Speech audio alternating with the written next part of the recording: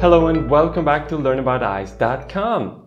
In this short video, I'm going to explain to you what different types of indirect ophthalmoscopic lenses there are and which ones you should buy in your first year of residency. This is a very important decision as they can be quite expensive and you don't want to buy the ones that you never use. I'm going to focus solely on Volk lenses because these are the most common ones and, to be honest, the only ones that I know. Alright, let's have a look at this table. I chose the 9 most important lenses that Volk produces and put them into categories. Volk actually has 3 different generations of lenses or series of lenses: the classic, the super and the digital. In the rows you can see the different situations that you might use the lenses in. Row number 1 is for your retinal periphery or just your everyday all-round lens, the ones that you would just use in your practice and have with you all the time. Row number 2 is for Macula lenses. These are the ones that you would use to really see those tiny macular changes. Row number 3 is for what I call helmet lenses. Helmet lenses are the ones that you would use for your binocular indirect ophthalmoscopy exam. Here in Switzerland, we barely ever use these lenses. We do like 95% of our retinal exams on the slit lamp and only use the helmet lenses for patients that can't sit in front of a slit lamp, like people that can't move out of a wheelchair or out of a bed, or just little kids. I know from my international colleagues that they use helmet lenses a lot more, so I'm really curious about how these lenses are being used. Why don't you put a comment down below and tell me what you use your helmet lenses for and how often you use them. Alright, so let's have a look at these lenses. So in the classic series we have the 90D, 78D and the 20D.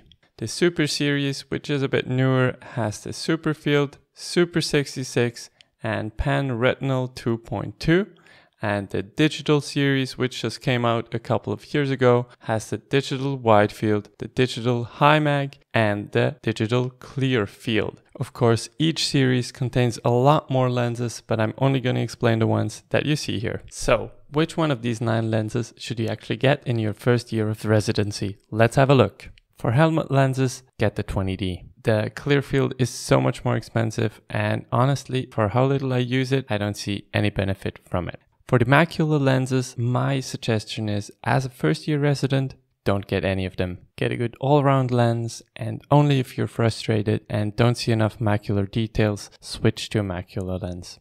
Now to the most important part, which all-round or periphery lens should you get?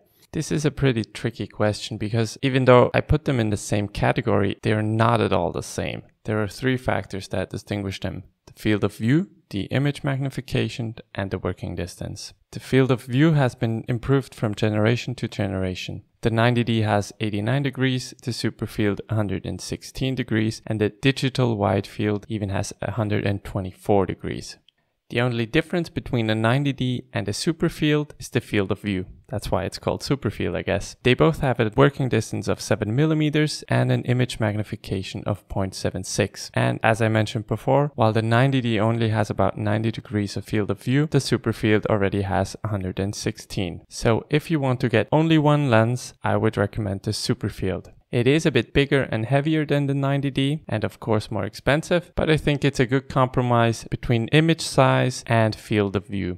The digital wide field is the ultimate lens for viewing the periphery. I cannot remember finding a retinal tear with a mirrored contact lens that I couldn't see with my wide field before. But the digital wide field has 2 drawbacks. Number 1 is working distance. A working distance of 4 to 5 mm means that you have to put the lens so close to the patient's eye that you usually touch the eyelashes. This is uncomfortable for the patient and it just makes the lens dirty all the time.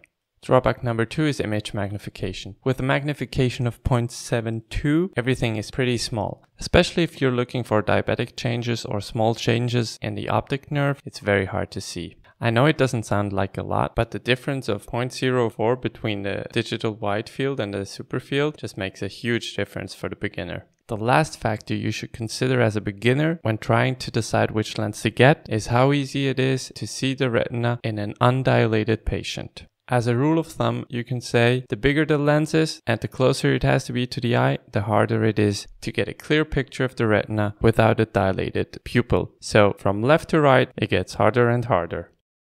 So let's summarize really quickly. Get a 20D for a helmet lens, don't get a Macula lens in your first year. When deciding on your all-round lens, try to weigh up the 4 factors that I mentioned: working distance, field of view, magnification, and ease of use in undilated patients. The 90D is very easy to use, has a good magnification, but does not let you see the periphery that well. The super field is a bit harder to use in myotic patients, but gives you a much better field of view.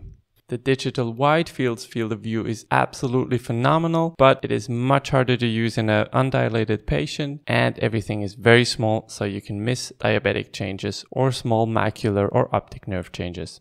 My recommendation is get a 90D and practice your fundus exam. Once you're really good at it, you're gonna find out which situations you would like to see a bit more with your lens. And for the periphery, in the beginning you have to use a 3-mirror contact lens anyways, because you need to learn how to do that. So, which lens did you decide on? Tell me in the comments down below. Now the next question is always, where do I get those lenses? I recommend iTech. They have very good prices and fast delivery. Please don't get them on AliExpress or somewhere on Amazon. This is an instrument that you're going to work with for the rest of your career, so you need the best possible optical quality.